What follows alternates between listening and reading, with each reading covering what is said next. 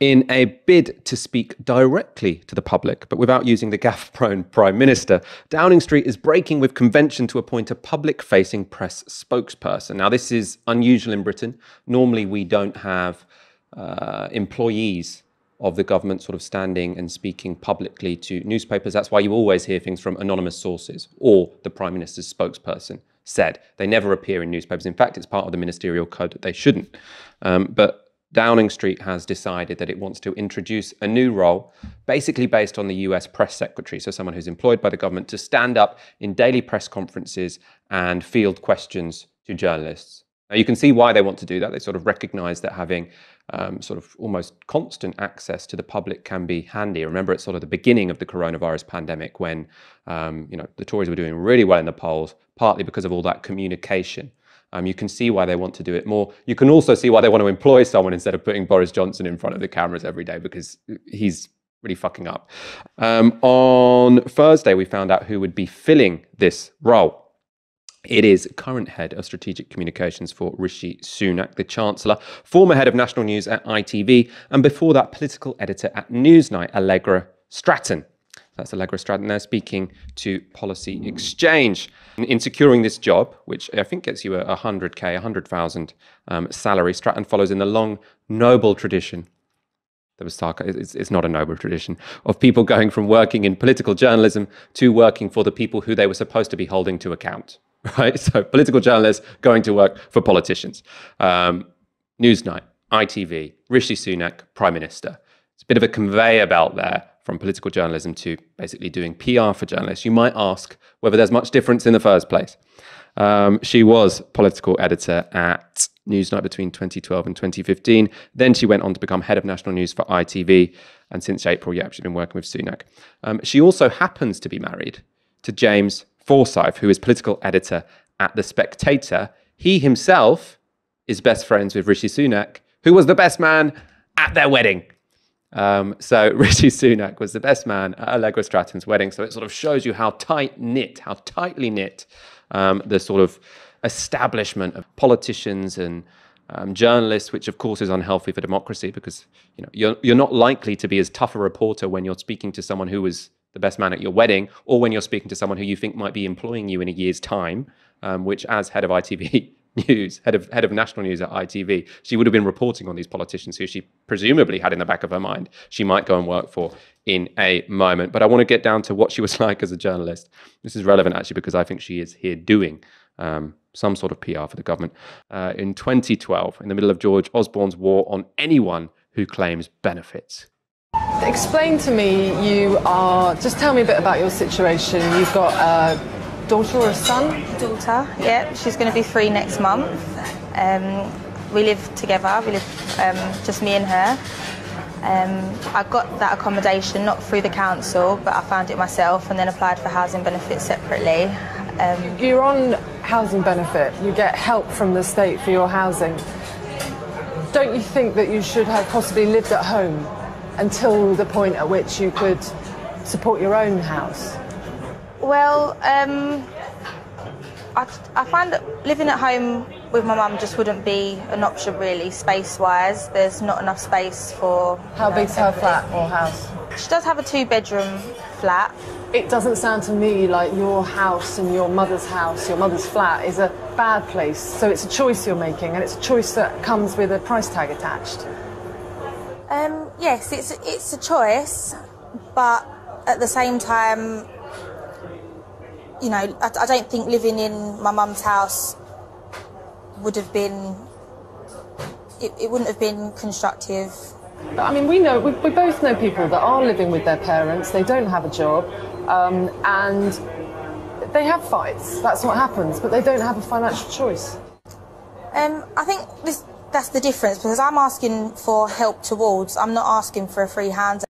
Now that is just painful to watch. It's horrible to watch. She was political editor at Newsnight, right? She wasn't just some low-level journalist who was told to do something by her producer. She was political editor at Newsnight. And she was doing an interview in the middle of, George Osborne's, catastrophic war on the poor. his austerity policy, which was, backfired. It wasn't a smart policy. She, as political editor, should have been interrogating the government on this policy, which didn't work. When she's interviewing people who are, suffering from cuts to benefits, I mean, she should really be asking them about their experience. Yeah, of course, she can do some pointed questions if she wants. But that interview was just a setup. It's just, what have you ever thought about living with your mum? I mean, has Allegra Stratton ever thought about living with her mum? She's a privately educated woman, married to a privately educated man. I'm sure they're incredibly comfortable. She sits in front of a single mum and basically bullies her live on air. Really, really unpleasant to watch. Now, you might say, look, perhaps she wasn't saying truth to power, but at least she was saying some sort of truth. The public do get annoyed at people who are unemployed, but accept lots of money, lots of taxpayers' money in benefits. The problem with that, it wasn't only distasteful, it wasn't only unpleasant, it was also inaccurate. It was also incredibly misleading. Now, in that interview, Allegra Stratton made out that her interviewee, Shanine Thorpe, was unemployed. She said, there are people who they don't work. Why should they don't work, they have kids. Why should they be able to claim benefits? The implication was, why should you be able to claim benefits? It turns out that's completely false. Shanine Thorpe actually has a full-time job.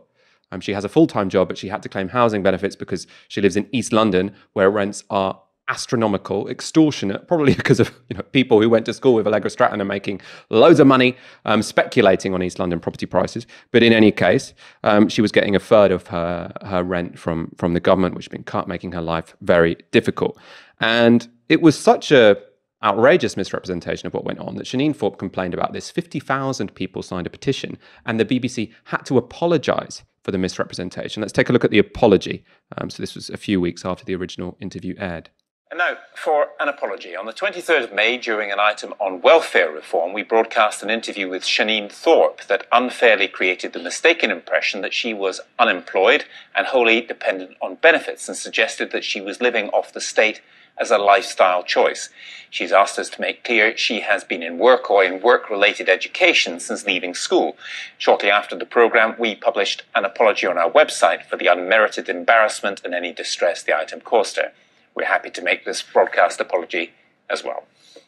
So that's how you get ahead in political journalism. Obviously, Allegra Stratton got a higher level job in journalism after doing that. She stitched up a young woman who was, I shouldn't just say a young woman on benefits, because she was a young woman who was working full time but had to have her rent topped up by the state because landlords were charging such extortionate rent. So a woman on benefits is not actually a good description for Shanine Thorpe. Not that I think, if someone was purely living off benefits, that would be particularly a problem, because the job market isn't particularly rosy at the moment. But in any case, that's terrible journalism, so bad they had to apologise. She then gets promoted or hired in a higher level job by ITV as national news editor, and then she ends up working for, surprise, surprise, the Tories. I would say she was doing PR, she was doing public relations for a Conservative Chancellor back in 2012. She's just doing it officially now, because what she was doing there was basically feeding in, backing up George Osborne's narrative that people who are on benefits don't deserve them, and she was doing it in the cheapest, meanest possible way. Now, finally, I've got some sort of final bit of evidence for you when it comes to this particular interview, because you might be watching this thinking you're having a go at someone who's doing their job. Maybe it was Allegra Stratton's producer who sort of made her ask these awkward questions. You often see this when people complain about the Sun. Don't complain about the journalists, it's a difficult job market. I want to get a section of a Private Eye article from the time. So this was after the apology had been made, and Private Eye reported on the circumstances in which that interview took place, because it seems, Stratton actually did find the person who she interviewed. So let's get this up. The lofty Stratton had earlier dismissed other potential interviewees offered up by Tower Hamlets Council, including a couple with 4 children who had both lost their jobs and faced having to move out of London. "You must have got people living on benefits as a lifestyle choice," she demanded of a harassed council staff. For good measure, she then shouted across a crowded open plan office floor that people should think about whether they can afford kids before they have them. One, you read that and you think that's shocking, appalling, that a political editor at Newsnight would say such a thing. 2, you think it's absolutely no wonder that she's become Boris Johnson's spokesperson.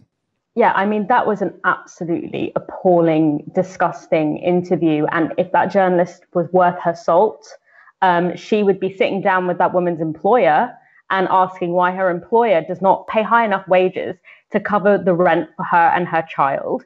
and accepting handouts from the government in the form of undercutting their workers so much that they have to then, on top of full-time work, claim housing benefits from the government. That's what she'd be doing if she was actually doing her job, rather than haranguing this poor woman and telling her that even though she herself is a parent, and parenthood is difficult enough without living in cramped housing, but that's because, and I want to make it really clear here, that just because the BBC issued an apology does not mean that this was a one-off mistake, or that Stratton is one kind of bad apple or one extreme case. All she did was she said the quiet part out loud. This is the ideological underpinning of the journalist class, and that is a consequence of multiple different things. It's a consequence of the fact that as we have a shrinking in publicly funded media, we instead have reliance on sort of clickbait,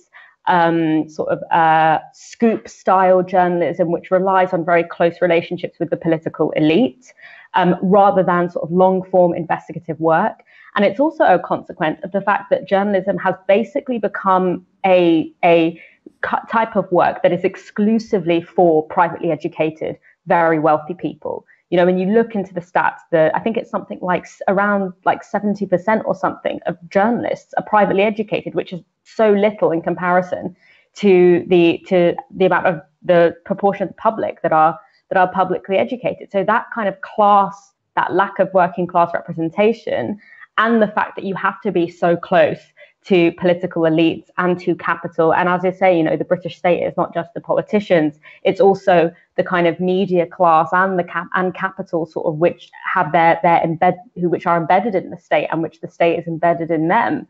But also, we have this kind of, and I'm not invested in this concept that all journalists should be neutral. I think that being neutral is sort of a bit of a fallacy. But you can be a little bit more neutral than this. Like, come on, or you can at least have a diversity of ideological representation. But also, we have this issue here, this revolving door between politicians and media figures and capital, which clearly presents serious issues when it comes to the idea that the media should hold power to account. And that is why Allegra Stratton is not a bad apple. That is why she represents actually the norm within the media class in Britain, and why she's reached such a high position, her and her husband, is because she reflects these structural conditions that have been developing in the media and the media industry over the past few decades. In case you're watching this and thinking, we're extrapolating a bit too much from this one case. Yes, one person who was political editor at Newsnight and then head of national news at ITV went on to work for the Chancellor and the Prime Minister, but that's just one case. It's not. So this revolving door is a really systemic thing. So I'll give you just a few examples. So in 2011, Craig Oliver went straight from the job as editor of BBC 6 o'clock and 10 o'clock news. So actually the most important news programme on the BBC, to be David Cameron's director of communications. In 2012, Thea Rogers went from being the BBC's lead politics producer to become George Osborne's comms chief. Then in 2017, this is the one you've probably heard of, Robbie Gibb went straight from a job as head of political programming at the BBC to be Theresa May's director of communications at Number 10. So you've got all of these people who are literally in charge of political broadcasting, political programming. They should be holding the government to account, going straight on to work for the government. There's not even a cooling down period. I mean, you could at least, go away and work as an academic for a year or something before coming back to work for politicians. No, they just go straight from that job to working for a politician, and it's seen as completely unproblematic. Obviously, the problem with this, as I've sort of intimated before, if you think you're going to get a job with a politician, you're going to be less tough on them. You don't want to make an enemy of someone who you think might employ you in future. The other problem is once journalists go and work for politicians, they are going to be able to get favours from their old organisations, right? So if you are former head of political programming at the BBC, it's going to be easier for you to call up your mates at the BBC and say, I'm not sure that you've framed this interview with Theresa May in a particularly fair way. Can you please change it? I've got a case study, which is from this week and involves Allegra Stratton. So this is an interview ITV did with Rishi Sunak on Tuesday. If you're a professional musician, what is your message right now? If they can't earn enough money to live, is your message to them, you're going to have to get another job? I I think, as I've said, my simple message to everybody is we're trying to do everything we can to protect as many jobs as possible. But they don't think you are. In that sector, they just don't think you are, Chancellor. Look, it's a very sad time. 750,000 people have already lost their jobs.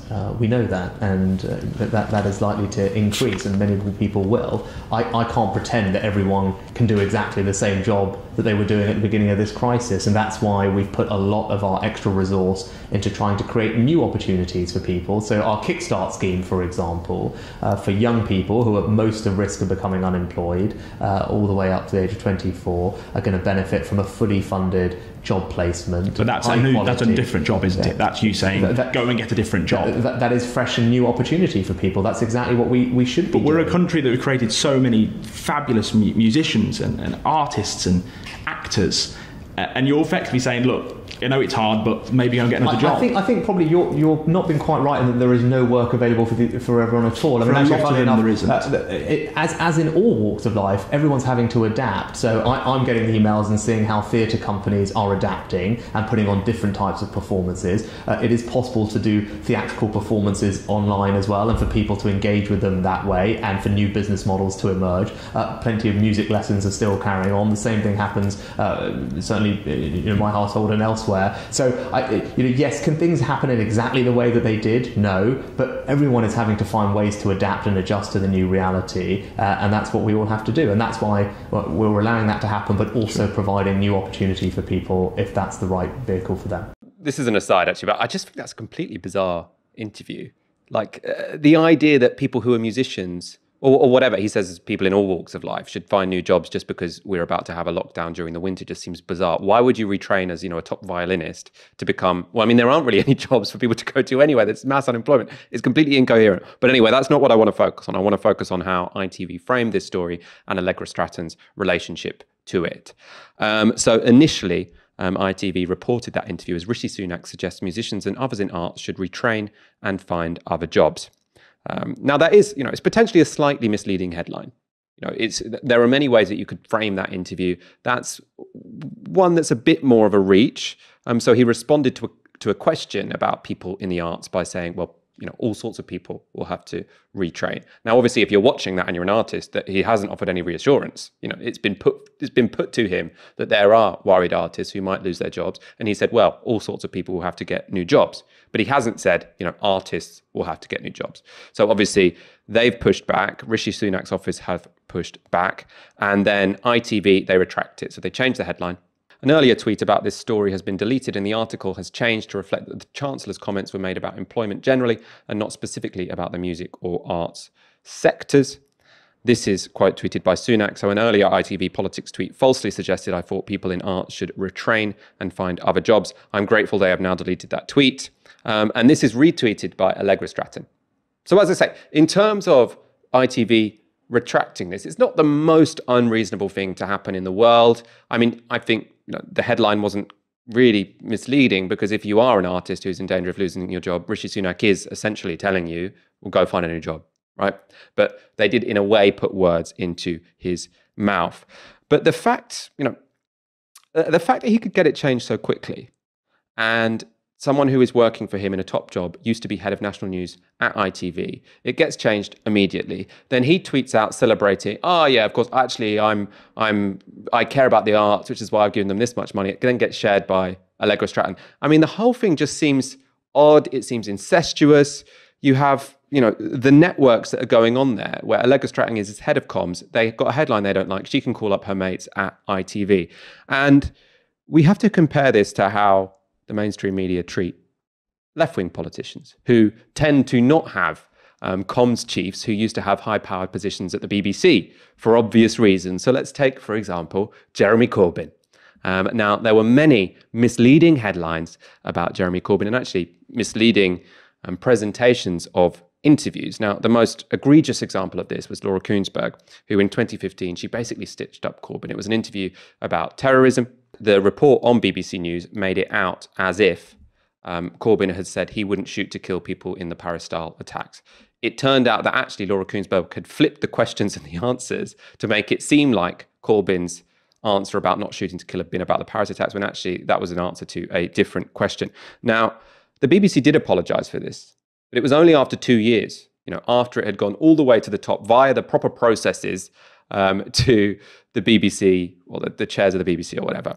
There was no one who could just call up the BBC and make it happen, because Seamus Milne doesn't have as much leverage with those people because he's not particularly from that world. Now, it seems obvious to me that as a politician, one of the reasons you want to employ former top journalists, you want to employ people who are head of political programming at ITV, is because you think they can pull strings in those environments. They can call up their friend if there's a headline they don't like. Those kind of things aren't available to politicians outside of that, milieu.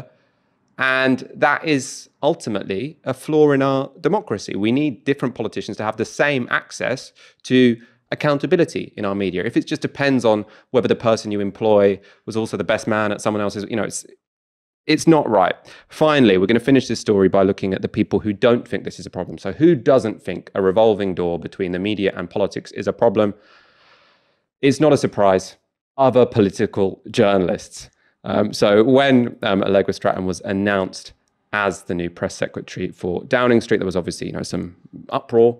Some of this focused on the fact that she's married to James Forsyth, although only a small part of it. And this was jumped upon by sort of centre-right journalists. So Matthew Dancona, he was former deputy editor of the Sunday Telegraph, then editor of the Spectator, then Guardian columnist. So he tweeted, "Anyone who has ever had contact with Allegra Stratton knows that she richly deserves and is more than qualified for her new role, on which congratulations. She also happens to be married to the very talented James Forsyth, with whom I worked at the Spectator. Each of them has a very successful career, not unusual. It is appallingly sexist to suggest that Allegra Stratton's appointment is anything other than her own achievement, and I don't believe that there would have been comparable sniping at a male appointee." He goes on, "There is plenty to criticise about this government, but it is quite wrong to direct fire at talent duly rewarded, sending Allegra best wishes." Now, the problem here, to be honest, I didn't really see anyone saying she got the job because of James Forsyth. And the reason I wouldn't think it is because she was more successful than James Forsyth. This wasn't like doors were open to her because she was married to the editor of The Spectator. Head of national news at ITV, that's a better job than political editor at The Spectator. So this idea that people are saying, oh, she's just living in James Forsyth's shadow is a bit ridiculous.